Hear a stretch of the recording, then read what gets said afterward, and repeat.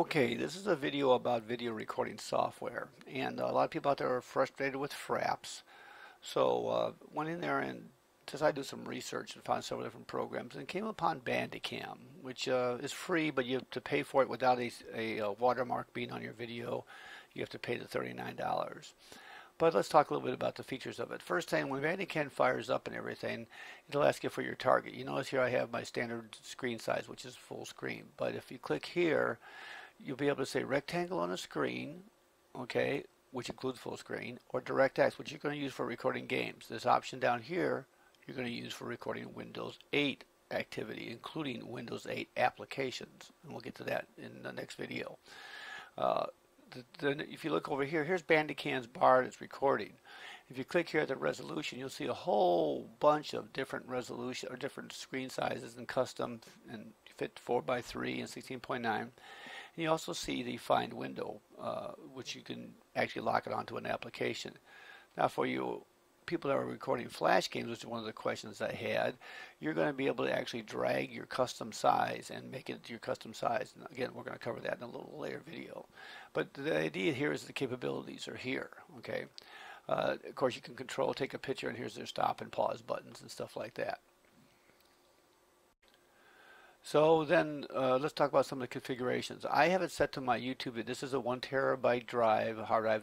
I don't leave it on my SD, my other drive, because I don't want it on my operating system first of all, and I don't want it on my SSD drive as well. So you can change that by clicking over here on the buttons, and you'll see your list of drives and stuff like that. You can open that directory and see what's in the directory by clicking here. Okay, there's some other things about Windows always on top and all that, but I don't really care about that stuff. Let's get on to the video settings.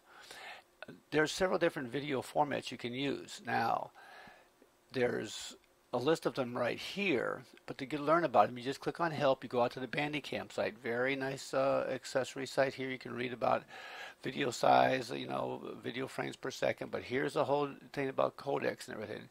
And after some consideration, some testing and everything, I think we've decided on using the MPEG-1 video codec. Okay, you can use it and read about the stuff about file sizes and stuff like that and everything.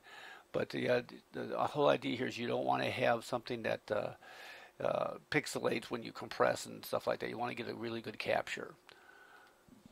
So we selected that. We left it at 30 frames per second. Again, here it is full size again.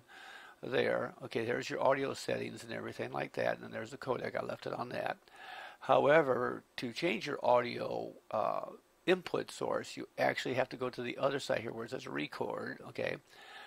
First one in this section is I changed F12 to F10 because some games use F12 as a screen capture.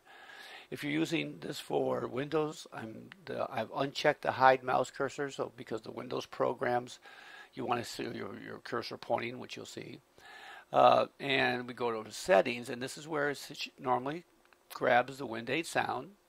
However, the secondary sound device is my headphones I'm talking on. I say I want this to say 2 sound mixing primary and secondary into 1 audio track. And that's because while I'm speaking, I want to have the sounds of the system and the sounds of the headphones. There is an option here to only record secondary device while pushing space, and you may want to click on this so that you press a space bar when you want to talk, but that's for narration over maybe a game footage. For the most part, I'm just using it all the time, so I don't have to remember to push on that. So that's all those settings. So next we go on to image. There's a screen capture for image, and it also has a repeat screen capture, and again hide mouse cursor, and then you can have a shutter sound, and here's the quality and all that stuff and everything. Very nice. If you click on the about, it just says what version you have and all that. Does all that. Oh, by the way, there's your volume control down there, or volume level and everything. There's the size of the recording, what's going on and everything. They have tips that come up here. How to record World of Warcraft. One was a different one. So different tips come up there about that. So, and you can pause this. You can pause it right in the middle and then start it back up again. Again, you have a pause button over here. So it has some very nice features as far as that goes. So this is the first video, how to configure it. And again, if you look here, we're using MPEG-1. We found it to be the best, but you can play around with that and everything. Again, you can change the settings right here and read about all the codecs by going to their website here. So that's the first look at Bandicam, and this is we're going to use it next to record a Windows 8 program.